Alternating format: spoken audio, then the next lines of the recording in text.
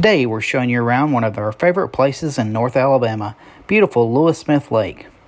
And don't believe the rumors, there's tons to do around Smith Lake. Whether it's kayaking and water sports, or fishing for the elusive Alabama spotted bass, or visiting the Holy Lands in miniature, to chasing waterfalls all over the county. And let's not forget, Smith Lake's not the only local lake around here. There's also covered bridges to explore, miles and miles of hiking and walking trails, and of course, some of the cleanest and clearest water in the entire state.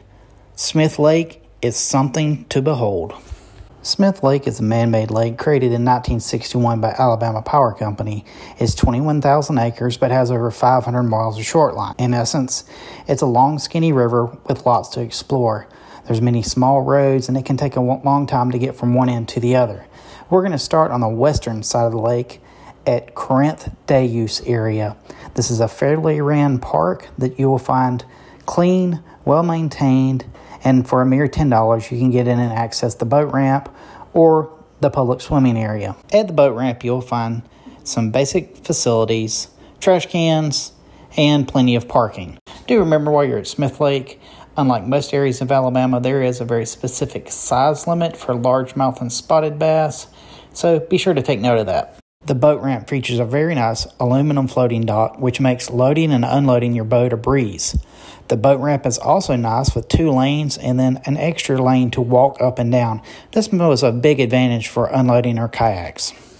The water in this area of the lake is just beautiful. It has a nice greenish clear tint to it. It's just one of the prettiest areas on the lake to us.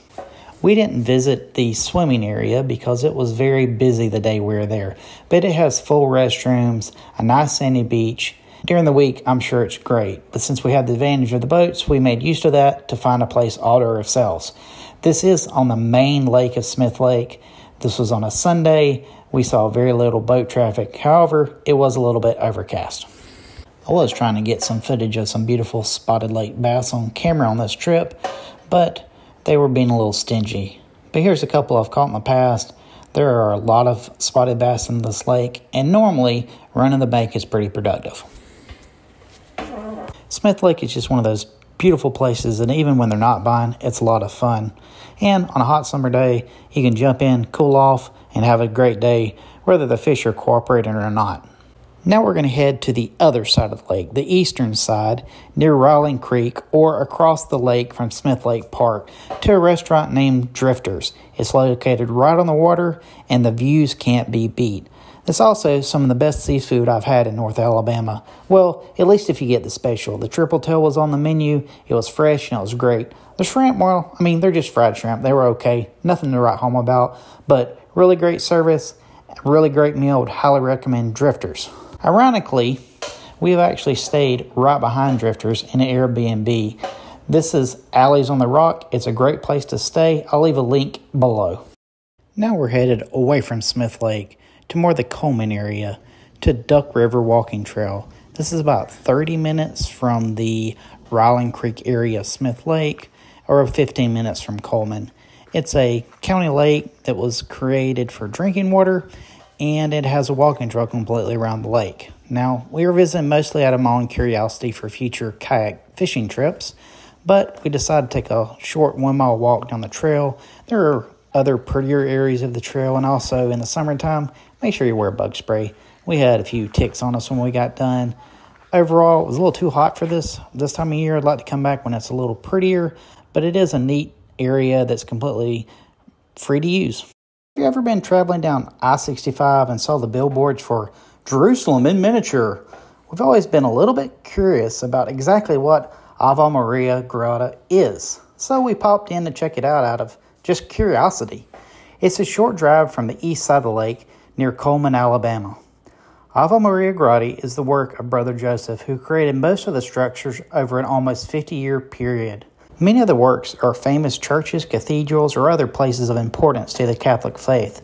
The grotto itself is located on the grounds of St. Bernard Abbey. However, even if, like us, you're not Catholic, his work is very unique and worth checking out. A sidewalk walking trail takes you through many of his works. The first one, of course, is the scene of Bethlehem, and then there's many other churches, and unique things. Probably the neatest part about this first leg is, well, the Abbey Cat. I'll be first to admit, the first part of the trail, I wasn't too impressed until you make a corner and get to the actual biblical scenes. And this is where his work is truly impressive.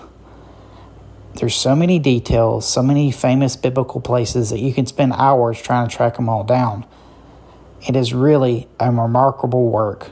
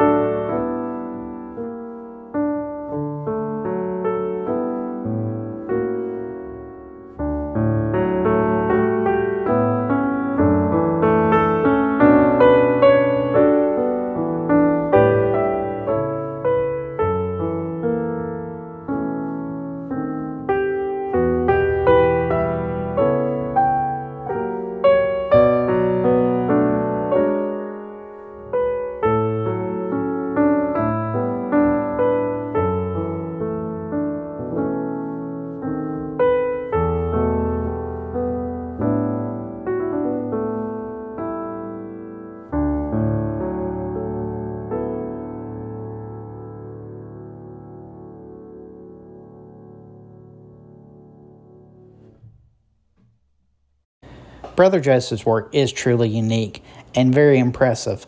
But for us, personally, it was neat to see it one time, but I don't think this is a thing we'll ever go back and do again.